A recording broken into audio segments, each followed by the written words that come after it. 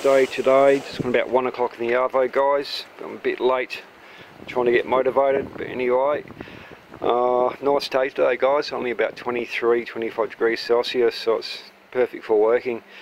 So anyway, guys, I'm just going to start potting these up today. These are succulents and so forth that I rescued from a rubbish dump. So I'm putting them in here. I've got some cocoa mulch here, what I've had soaking for a few days. So we're going to pot them in these pots here. This plant here, guys, as I mentioned in my last video, is the same species as this one. So once again, DJ, if you watch this, mate, does this flower, if you know about this one, mate, does this one actually flower? I've had it for a few years in my yard, probably about 5 years, and I've never seen it flower, so unsure. So also, guys, so what I'm just doing today is doing some raking up some leaves from this beautiful, my peace tree, Port Jackson fig tree. I call it a peace tree because it's so beautiful and peaceful and so cooling on hot summer days. So I'm just raking up leaves that have fallen off the fig tree and putting them in here, this is going to be one of my mushroom gardens. Hopefully it'll all work out for me, guys. Grow some nice edible mushrooms. Also, just put this big container here. This used to be one of my tadpole ponds, guys, but I got sick of it because I was always filling it with leaves, so I'm reusing it for the time being for another mulch area. So I'm doing heaps of mulching, guys. It's beautiful. I love it, raking up the beautiful leaves, and eventually they'll turn into nice leaf mulch. So just head over here. My bat boxes are up there. I made them a few days ago. They're looking awesome. Just found a bag of potting mix, guys, buried underneath some leaves. So I'm going to put that on my another mulching area. This is going to be part of my organic garden. As I previously mentioned, guys, these plants, these tomato plants, potato plants and broccoli plants, this is a cabbage moth, that one is. You can see all the damage they do. So I've got potatoes growing here, some tomatoes, but I didn't plant these. Well, I did actually, but it's from my food scraps. So I recycle all my food scraps, guys, tea bags. Usually I rip them open. When I'm lazy, I don't. But yeah, so I've got a beautiful mulch garden here, and I've just created another one here, guys. Raking up some more leaves. So this is another mulching area. More leaves and sticks and twigs and so forth, so I've covered it up, and I'll completely soak that with water towards the end of the day, and that way it can decompose and reduce down. Also going to hang up these CD discs today, guys, on my apricot tree. Oh, look at Scrapper here having a sleep. Hello, Scrapper. Hello, having a nice sleep in the shade. He's a nice magpie, but he's a bit vicious, guys. He doesn't like the dogs going near him. Just really worried that he's going to poke their eyes out. So this is my apricot tree, guys. These are nearly ripe. I found one before it was just about ripe. They're getting soft. You can see here the birds have been eating them. And bugs. Little earwigs, they're called. So yeah, gonna have thousands of apricots, guys. This is the most I've ever seen my apricot tree. I know what it's from too, guys. From recycling my own urine. Wee in a bucket, and then I pour all my urine on my fruit trees. Sounds gross, guys, but trust me, it works. So you can see right here we're a parrot. 28 parrots been and completely eaten the apricot away. All that's left is the seed. So yeah, my neighbours are going to get some nice fruit, guys. This one's soft. It's another week or so, I reckon. Look at that. Look at that, guys. There's an earwig in there. That's the worst thing. It's a little earwig. But you can still eat it, just give it a wash. But yeah, it's going to be a bit sour at the moment. So yeah, guys, I'm going organic, as a lot of you guys know. So now that things are working out for me, I finally got the time to do a lot of stuff and finally tidy up my house and the garden and make some beautiful new tadpole ponds, and also got to get motivated and plant these seeds today, guys. Hopefully some nice beautiful wildflower seeds, or probably about 50 different species of wildflower seeds in there, maybe more, and also fungi spores and mushroom spores and so forth. So this compost bin here, guys, is sitting right on top of another tadpole pond. I've got 1, 2, 3, 4, 5, 6, probably about 6 or 7 frog and tadpole ponds in my garden, guys. I don't have fish. I hate fish, as I've said before. People buy these fish from all these aquariums and then they go and get sick of them, or they've got to move house and they dispose of the fish in beautiful rivers, farm dams, lakes, and it just completely destroys the environment. It's a town down the south coast we'll be visiting next year called Margaret River, and all of their rivers have been completely wiped out, guys, due to goldfish and heaps of other fish from people tossing them into the Margaret River. It's a disgrace.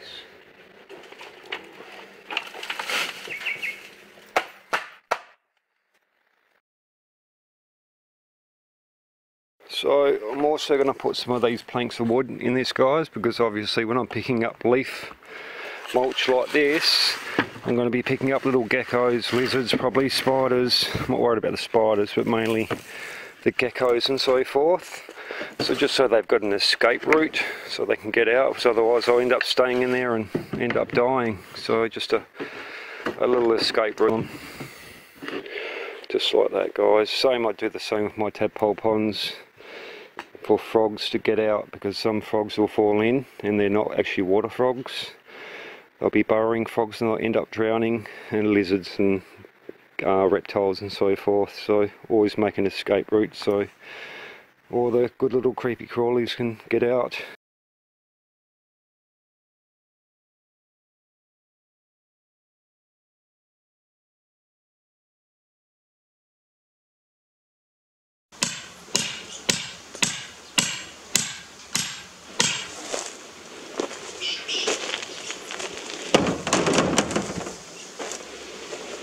It's got a little bit of a electrical cord here, guys, so I'm just tying this tree to this star picket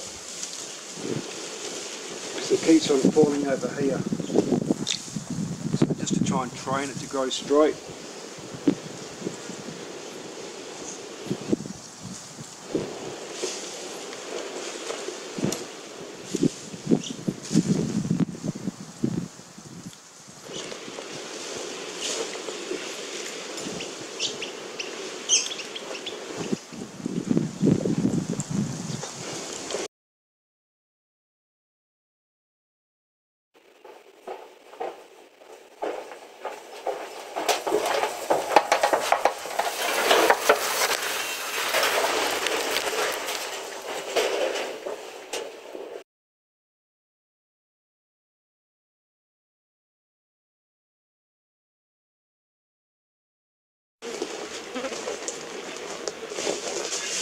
This tree here, fellas, is a beautiful species of bottle brush. So before there was a tree leaning on it, or what I've just pruned, and it's pushed all the tree forward. So I'm just going to stand it up like this for star picket. So this is what we call in Australia star picket. I'm unsure what they call these in the UK or America, Europe, etc. But we call them star pickets.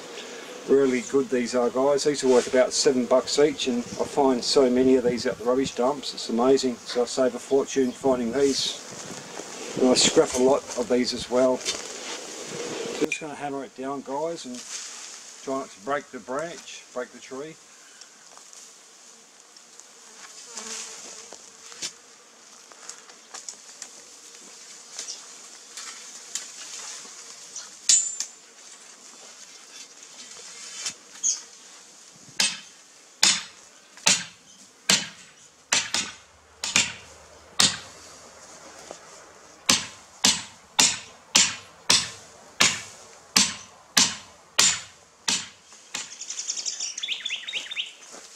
Here are the beautiful bees and the birds. Love it, guys. So nice to have a nice garden full of beautiful birds and bees and insects and everything else. Frogs and tadpoles.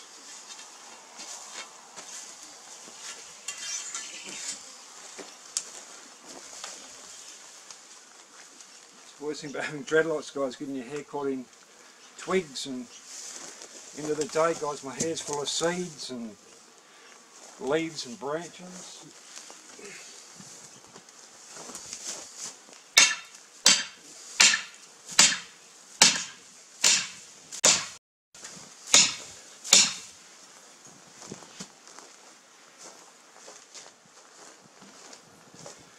Now I just tie some electrical cord, guys, just to make sure it stays there.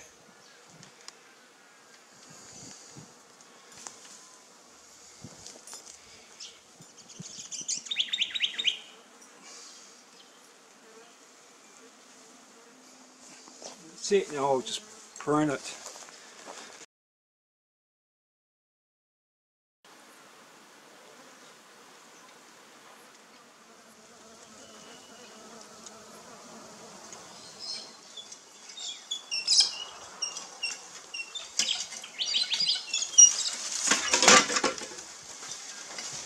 All the roses, guys, pain in the butt.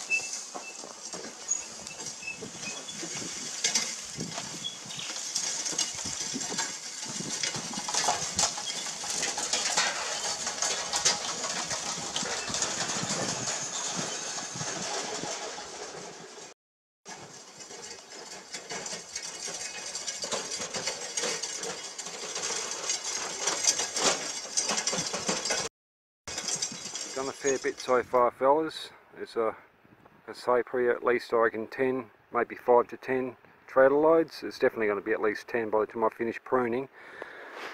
Anyway, guys, I just thought I'd tell a little bit of a story about this. So this is tea tree, guys. This is the stuff they make the tea tree oil out of. And also this is famous for back in the early pioneer days, guys. This is how the early pioneers would build their shelters and so forth, their old sheds, and even their old homes when they first settled in southern West Australia, possibly over east as well. And they create a beautiful shady structure and so much more. So I'll show you photos of what the beautiful old tea tree buildings used to look like. They also used to probably use them for fences as well, but mainly old sheds, houses and shelters. And obviously the Noongar Aboriginal people would also use the tea tree oil or tea tree not just for bush medicines and so forth, but also for shelters and so forth. So here's some photos of what the old sheds and so forth used to look like over 100 years ago, guys.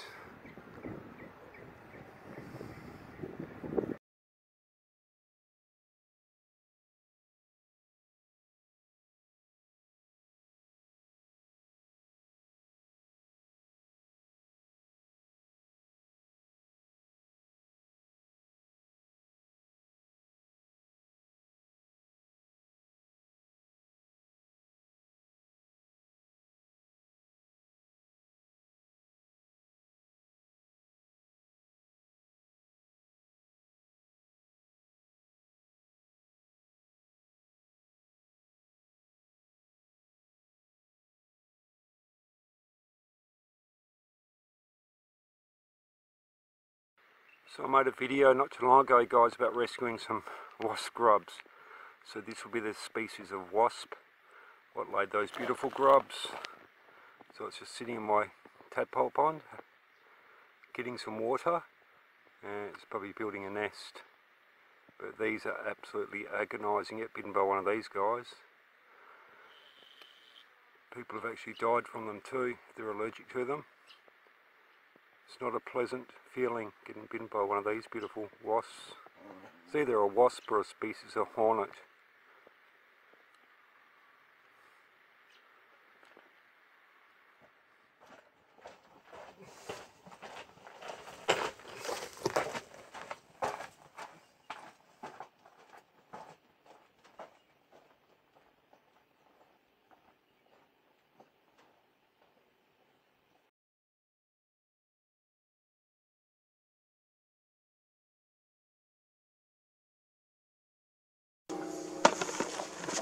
Well, I picked up that composting box there, or that old wooden machinery box there yesterday, guys. So once again, I'm going to use it for a compost box for winter.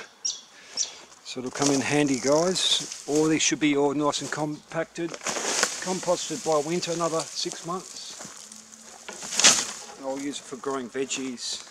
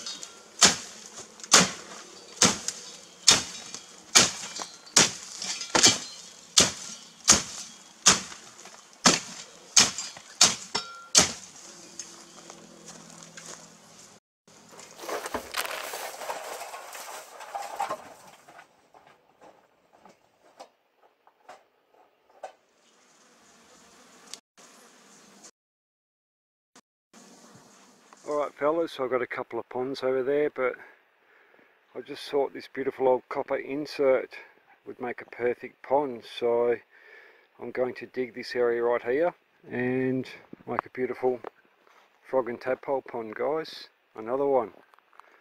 So we'll probably put it right there in that hole there, I reckon. Hopefully it'll fit perfectly. Hopefully it won't be too hard to dig. Work hard.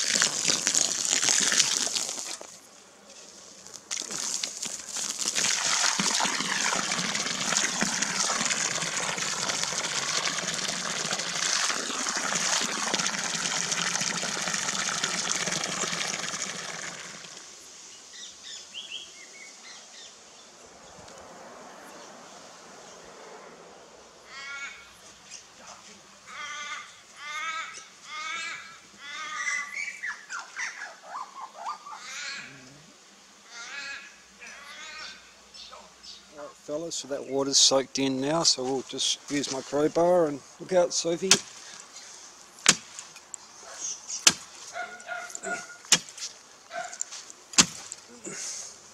As you can see, it's like concrete.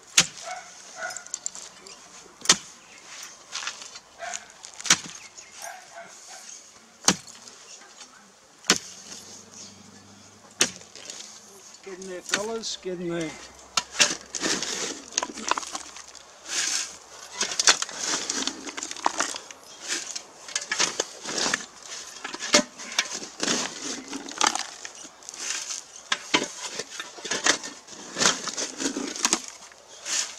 How deep is it?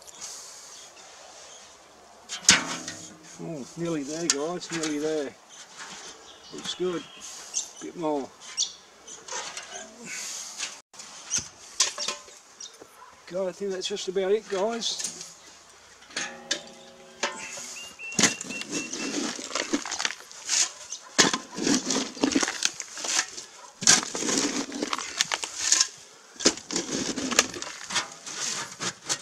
Beautiful. That is perfect. So now what we'll do, guys, is fill in the edges.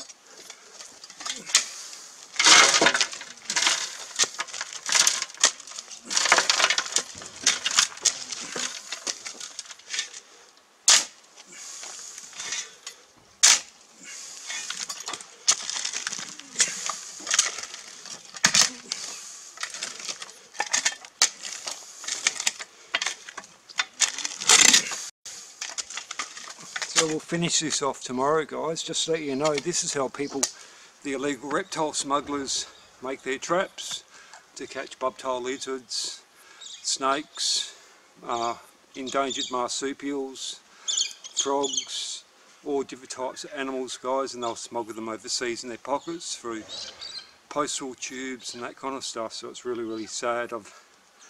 Actually come across a patch of bush just near Dumbyong with a heap of buckets. I didn't really, it's quite a while ago, I didn't know what they were. When I first saw them I thought people were growing marijuana. But anyway, I went back about probably 6 months later and they were gone, but they were actually used for reptile smugglers. Really popular amongst Asian people, guys, and Eastern European people will come over to Australia and set up traps. They'll capture all their reptiles and then they'll smuggle them overseas, like I say, in their pockets, in their luggage, or they'll send them via Australia Post in postal tubes and so forth. It's disgusting, guys.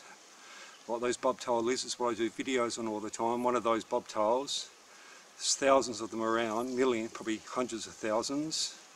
Anyone can pick them up, they're so tame and, you know. But one of those bobtail lizards will sell on the black market for about $4,000 US, guys. So it's, yeah, so it's pretty sad. And this is exactly how they make their traps, just like this. So I'm not going to fill this up with water, guys. We'll finish this off tomorrow. I'm buggered, it's been a long day. But anyway, be interesting to see what actually falls in. Look, just seen, guys, a bush cockroach. So even one of these guys, even a bush cockroach, guys, will sell for like probably even $20, $30, $50, who knows. So hopefully you can see that, guys. So that is a bush cockroach, and very collectible, guys. That's what I mean. These smugglers will capture anything to make money. So it's a beautiful species of bush cockroach. So anyway, I'll let him go, guys. He's gone. So anyway, fellas, like I say, I'll fill this up with water tomorrow, finish it off with some nice rocks, and put a nice water plant in there. But just out of curiosity, it'd be interesting to see if anything actually falls in that just overnight, you know, like a mouse, lizards, insects, etc. So stay tuned for the next video, guys. You might see something that we accidentally catch in this big buried copper water drum. Right now, guys, I'm just topping up my bird feeding area where the birds can have a drink and a bit of a feed for my scraps. Kiwi fruit, banana peels, and little bits of pieces of fruit, carrot skin, that kind of stuff. And they come here and have a drink. I've got a few nice little cactus plants growing here. I'm trying to learn how to grow cactus, even though it's probably pretty easy, but give them a water.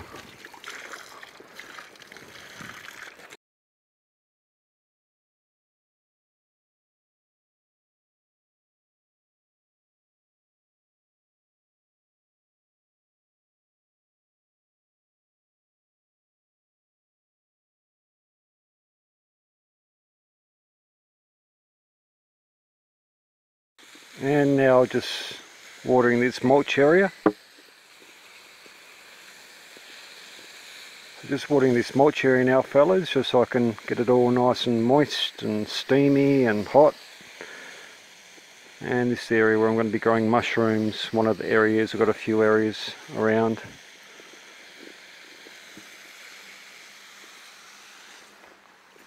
Top up one of my tadpole ponds. So this here is made out of an old concrete sink. I've got a few of these around before. Oops, my hose is kinked. Trying to get it all nice and damp, and that way during the really hot days in summer it'll steam and decompose and mulch away and be beautiful leaf mulch for growing my organic veggies, mushrooms and so forth.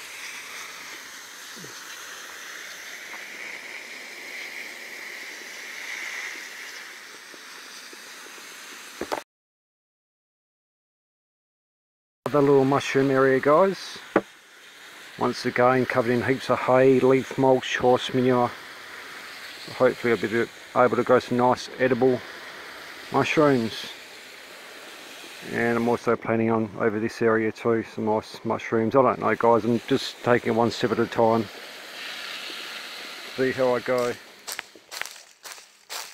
Crushing down this compost, fellas.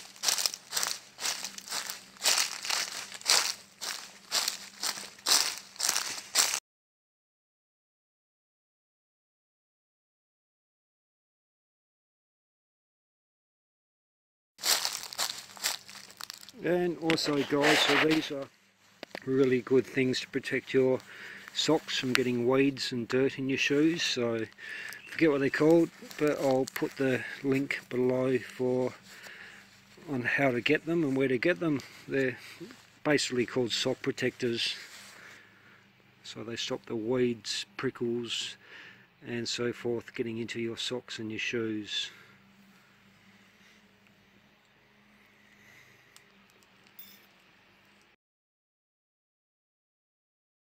Kitchen sink just is right there on the middle of the screen guys, and I've got another one here down there. That one's been empty for quite some time, and right here's a really big pond, but it doesn't really have any tadpoles in it guys because it's always under the shade, but I just keep it topped up anyway because frogs still go in there and they might breed. There has been plenty of tadpoles breeding there, but it's just been a bit neglected. And it's also in the shade, so the tadpoles don't really like shady areas. Right up guys, it's about 3/4 full. I like to have it full all the time. Got a slight leak in this pond, probably from the tree roots from this big massive Port Jackson fig tree pushing up the concrete on the bottom of the pond I think, but it's only a really tiny leak. So just gone 5 o'clock in the afternoon fellas, so got a couple more little jobs to do. I'm going to hang up these CDs.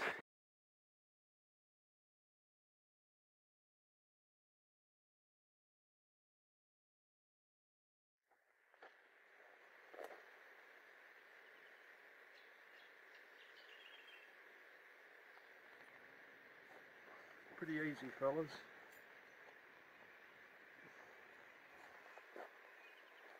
So mainly the shiny ones.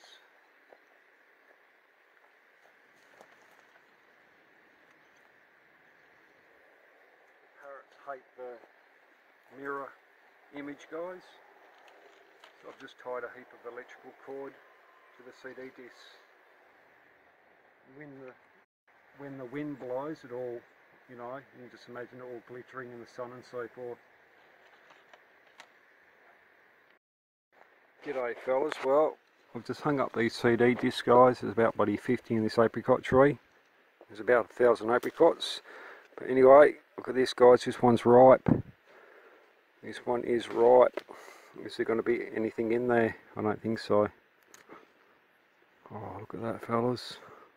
I have a beautiful big feed of apricots, like I say. So have a taste, eh? Have a taste?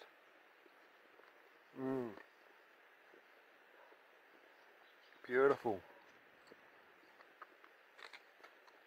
Yum. Another one guys.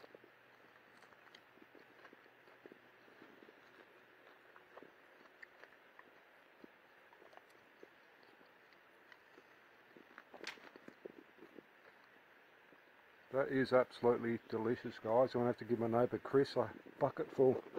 I have 100 buckets of apricots I reckon. So most of them are nearly ready guys, and just feel them nice and soft. Parrots.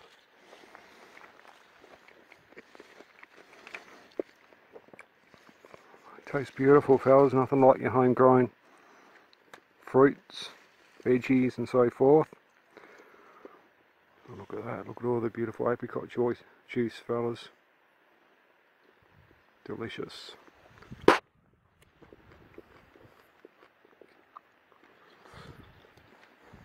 Right, we'll keep going fellas. There's a couple more things I need to do. One more thing for the end of the day. This here. It's a beautiful tree coming up. It may go really quick guys. Less than a year. It'll be about the size of this tree here. This is exactly the same species. So these just, I didn't plant these trees here. They just started growing, probably from a bird dropping. And they just drop their seeds. Birds eat the seeds and they do their droppings around the yard and they just pop up. It's an absolutely beautiful tree guys. It doesn't look the best now,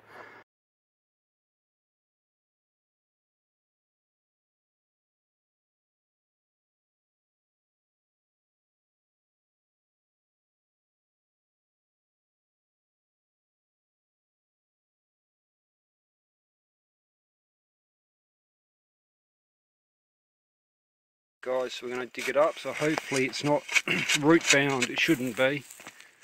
No. Ooh. Just be very careful, guys. There it is there. There's a root there. So I'll dig the hole a bit deeper.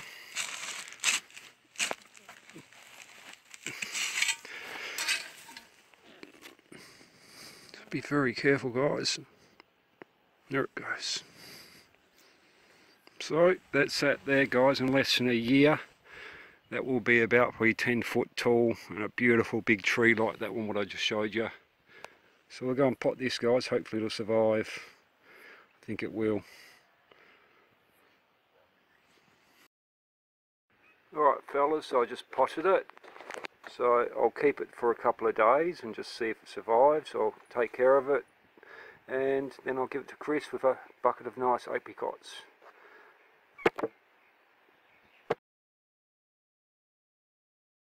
I'm just getting some nice apricots for Chris, guys. Just the right ones.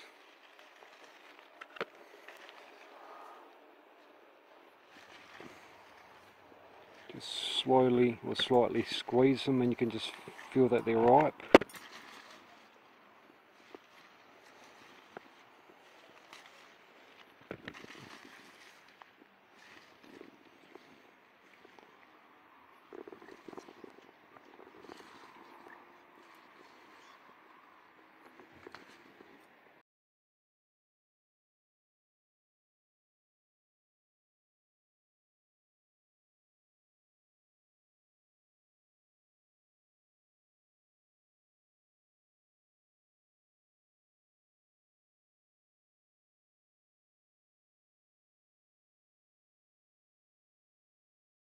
Right, we've got half a bucket, guys.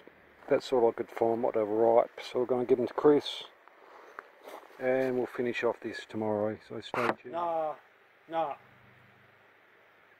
Okay, thanks mate. Alright fellas, I'm just recycling some of my dishwater from my sink onto my potato patch.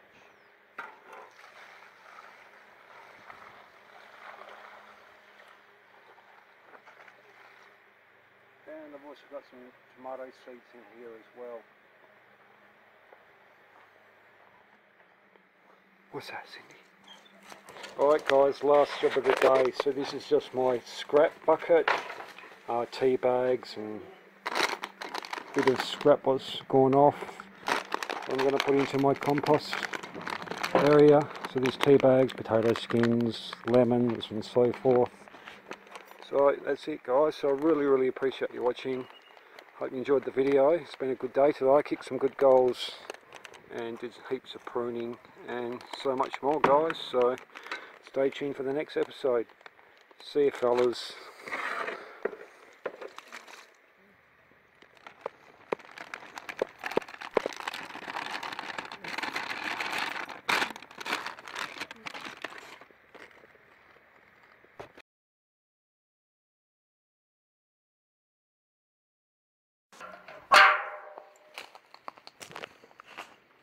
I'm just going to put it on my mushroom garden guys. This is where I'm going to be growing mushrooms.